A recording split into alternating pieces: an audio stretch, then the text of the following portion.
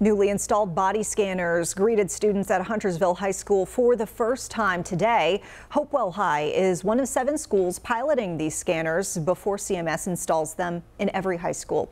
Now, you'll recall that this idea was sparked as a record number of guns have been found on CMS campuses this year. And new at 5, WCNC Charlotte's Shamaria Morrison shares how this is just one of many steps that CMS is trying to take to curb violence.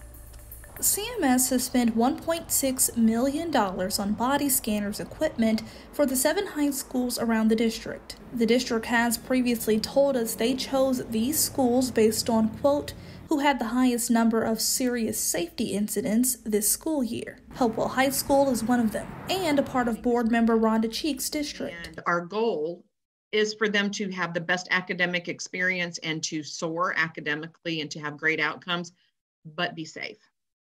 And we've had situations this year where kids were not safe.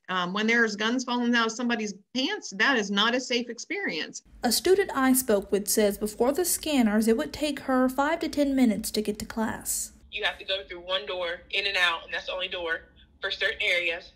And it took me about 20 minutes to get to school, and I got there at a reasonable time.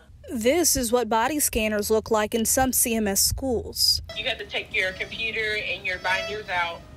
And sometimes if you have something like extra metal in your bag and you don't know about it, you have to go to the side and they'll check everything, it'll take time out of your day. Some holdups were expected on the first day, and the purpose of the pilot program is to work out the kinks before CMS starts introducing body scanners at all high schools. I want to make sure that kids, if we do this, if it's efficient and it doesn't interrupt the school day and it doesn't seem really any different than coming into a Panthers game, I don't feel punished going to see the Panthers or a college football game